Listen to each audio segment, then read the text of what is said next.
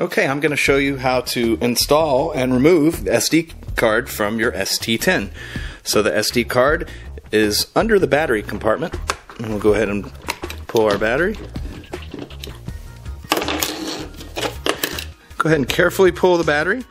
You don't have to disconnect it, but if you want to, it's real simple. You can just disconnect it right here. And this slot right here is where your SD card is. Now, be aware that, these are sensitive electronics. In the wintertime, static electricity is a big deal around here. I've fried a couple of components in the past. So if you have an ESD bracelet, you could wear that. Or if you're barefoot, then your ground potential is going to be minimized as well. So just make sure you're aware of static electricity. To open this, it's got a little drawing or a little arrow on it that says open this way and lock this way. So we'll open it up. And you see right here, these are where the contacts meet the contacts of your SD card. So you line it up into place, and it'll fit nicely. Go ahead and close this back over it,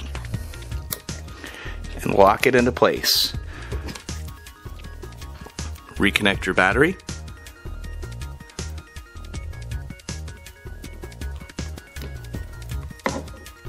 Tuck the extra wire in this little corner right here.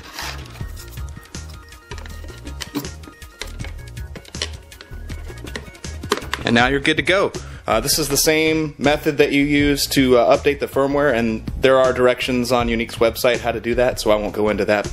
But it's nice to have a video to show you how to put that card in. So now you're good to go.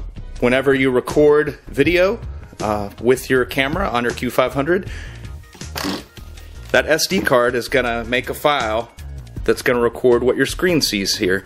So it's a little FPV file, and I'll show you how to access that in a moment.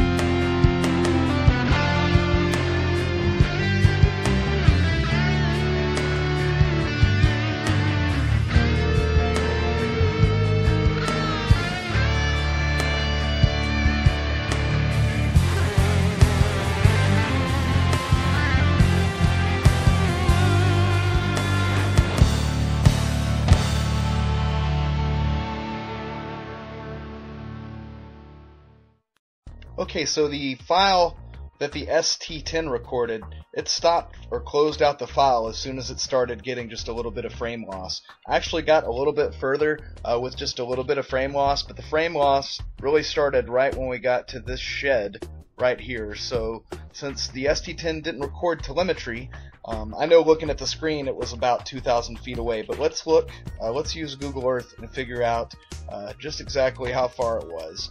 So our launch point was right here.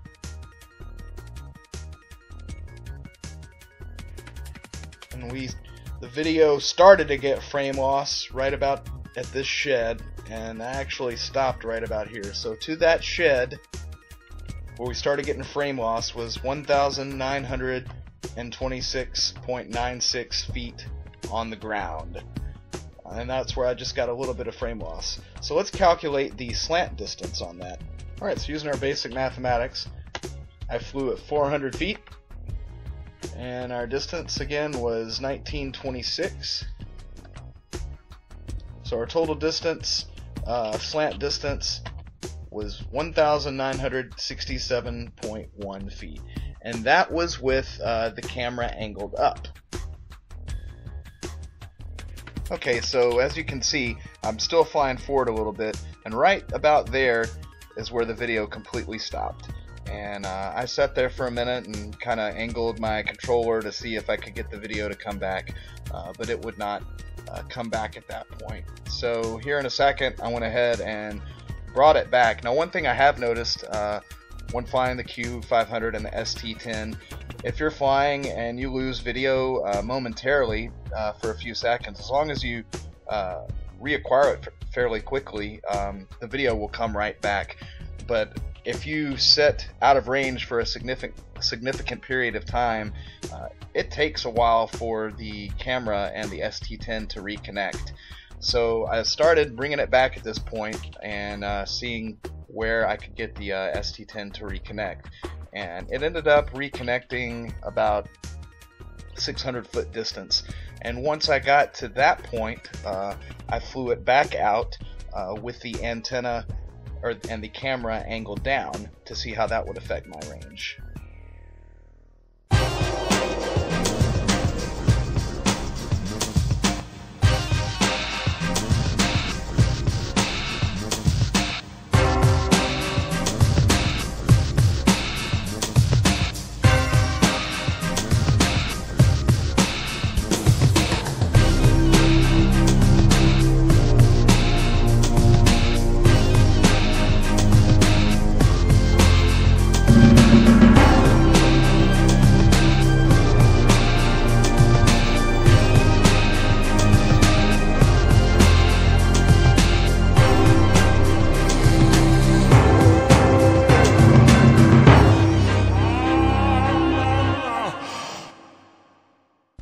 Okay, so right here is the point where we started getting a little bit of frame loss and the local recording on the ST10 cut out.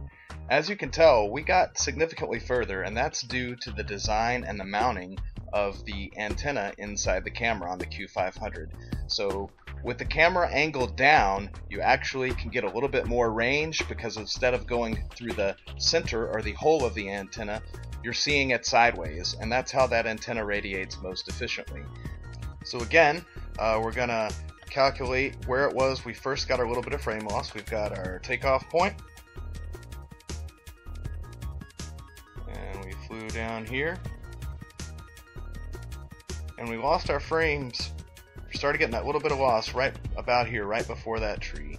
And as you can see, we've got 2,320.95 feet.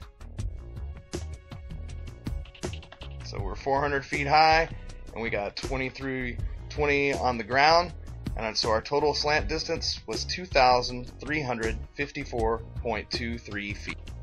Continuing on, you'll see that I got a little bit further before I totally lost video. Alright, so let's look at that final distance where we lost all video completely. We got all the way down here. We got all the way to this road. That was a total distance, ground distance, of 2,473.84 feet. Or we'll just say 2473. So 2473, total slant distance was 2,505 feet. So 2505 feet, and that's a stock Q500, stock antennas, current firmware. Okay, the last thing I'm going to show you is how to recover the video file that was saved to your SD card within your ST10 controller. So after you've completed your flying, go ahead and turn off your controller in your Q500 and remove the SD card and insert it into your computer or card reader. When you get there, you're going to come up to 3 folders, and you're going to pick FPV video, and you're going to pick local. Now this file is an AVC file. I tried several players that I had installed on the computer, including VLC, but nothing that I had wanted to read them. So let's look at the details on that file. As you can see, it is an advanced video codec, or AVC file. recorded at 563 kilobits per second, and the resolution is 432 by 240. Now there is a method that I used to be able to view this video, and I just did a simple conversion. I have a program here called WinFF. It's actually called FFmpeg, and it's a free program. I've got a really old version. I've had this on here for a long time, but if you go to ffmpeg.org, you can convert all kinds of files with it. And to use this program, you just find the file that you want to convert,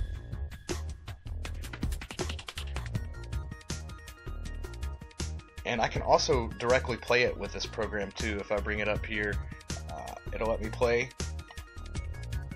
But to convert it, I've selected it, and I'm going to convert it to an AVI file, and just click convert. And that's all there is to it. It just takes it a few seconds, and then once that conversion is done, you should be able to play it with Media Player or VLC. Thanks for watching this DronesandSC.com video. Please like and subscribe to our YouTube channel if you found this video helpful. As always, we can be reached at our website, www.dronesandsc.com, and our Facebook group. Stay tuned, as we have many videos on the way, and we look forward to helping you realize your dreams of flight.